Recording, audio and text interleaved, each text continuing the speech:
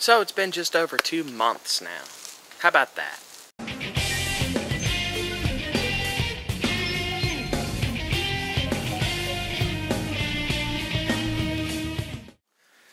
So this isn't going to be a normal video where I talk about some specific issue or whatnot and the regular stuff. No, I'm just going to be talking about me and you. The fact that I've been on here for over 2 months talking to all of you people out there, and, well, it's been quite an educational experience. Well, at least for me. I hope it has been for you. I won't presume. But the first thing that I have learned here is that I like doing this. I like making videos, going into this whole thing, yelling about issues, talking about this, that, and the other. It's fun. More than being fun, though, it's helping me to gain a confidence in my own materials. It's helping me to, as a writer, as someone who makes scripts, as someone who does videos, all of it, to gain a sense of confidence in my product, which is very helpful. It's helped me to have a better ability to express my ideas because I don't second-guess myself as much. This is all amazing practice for everything else that I want to do. The second thing that I have learned here, and I already did a video addressing it, but I wanted to talk about it really quickly in particular, which is the haters gonna hate point. I did a video about it and I talked about it, but I've learned that really there is no way to appease everyone, and that some things you do are gonna be hated. You know, people don't like my jump cuts. I'm trying to get better at them, and I think I have gotten better at not breaking as often, but jump cuts are going to be a part of this formula, at least every once in a while. That really isn't gonna change. Which leads me to point 3. I think I've kind of gotten a feeling for this formula I'm using and things I'm going to talk about. I'm going to be expanding, of course, over time, doing things better and different as things go on. Everything evolves. But this, I think, is kind of my niche now, and take that or leave it.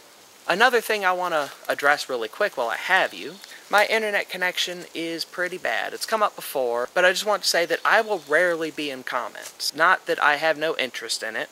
It's simply that my internet connection doesn't allow me to be on YouTube that often. So something else that I have learned here, and I think it's a very important point for everyone to consider, figured I might as well make an important point while I got you, is that you really can do whatever you want. I just jumped into this whole thing, just started doing videos, right? Just out of the blue. Here I am doing videos, and here I still am. That's the point. I've actually got subscribers. Hey people, you're subscribing. That's awesome.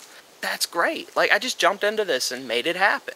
You can do the same thing for many other activities. Just jump in them and give it a shot.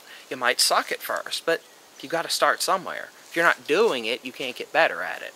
In fact, you can't even know if you're good at it or not if you never do it.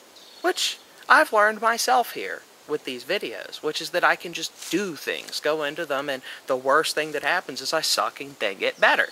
Another point that I want to make here that's come from my making videos, but it goes a bit beyond all of that, is that we all need to be more aware of what we say. Like, we talk, all of us, we talk all the time, and we run our mouths and say all sorts of things, but these things we say, even flippantly, can have great effects. People can take them in many ways, and your flippant remarks might be revelations to someone. They might be trash, you don't know, but you should be mindful of the things you say, because words are powerful. Now, to me, that point was pretty obvious. I mean, hence the channel name. I try to talk about things that feel obvious to me, but yet seem to be missed by others. I mean, look at my other videos here for the Captain Obvious effect. Control your anger. People should know that, right? They're your emotions. Control them. But I've seen people in the grips of it. You know, a point so simple as don't be afraid to fail, which to me is pretty obvious, has apparently been this great thing to people. And I'm not trying to come off here as arrogant. Like, oh, I know these great truths and they're nothing to me. But no, it's more about each of us probably realizes certain fundamental truths that other people will find to be revelations of the greatest nature. But to you is merely just, oh, of course, right? Duh. But share those thoughts. The thing is, you don't know. This all relates back to my point about being careful of what you say and being mindful of it. But at the same time, don't be afraid to say the things that you believe in.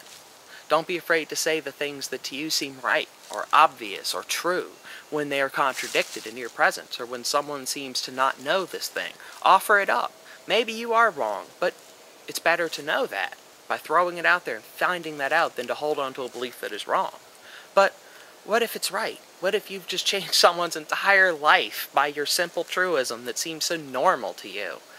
That's happened here with me making these videos. Probably not to too many people, but I have heard people take my ideas into a new light and change their perspective on issues.